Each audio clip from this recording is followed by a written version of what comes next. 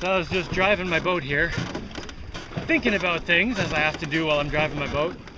And I was thinking about perspectives and how information is presented to us, and how there's almost always a bias when information is being presented to us.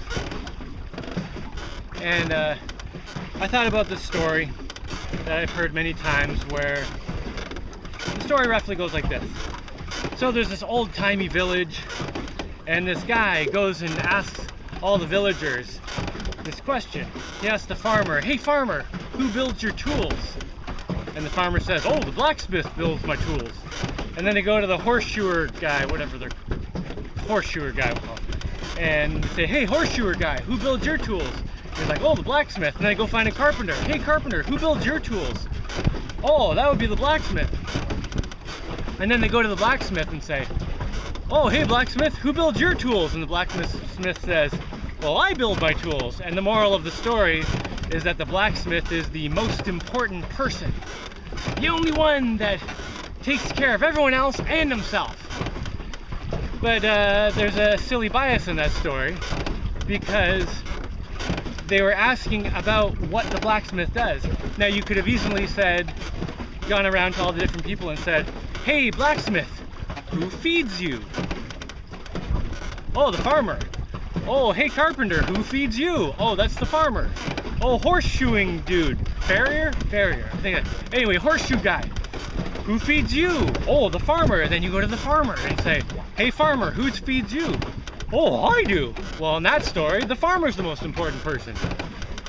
So, I mean, you could do that about anything, and so much of the information, so many stories we hear, and, stuff, especially, off the internet and stuff, they always have these weird moral lessons that don't make sense. Now, occasionally stories do have real moral lessons that make sense, but there's a lot of stuff where if you stop and think about it, and just look at it from a different perspective, you realize, oh, that lesson they're trying to say actually is totally meaningless.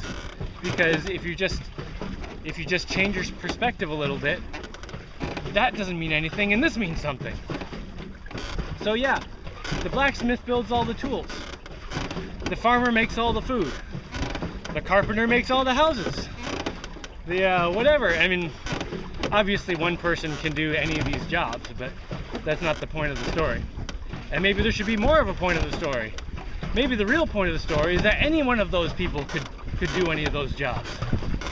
Maybe that should be the point of the story. In which case we'd have to change the story.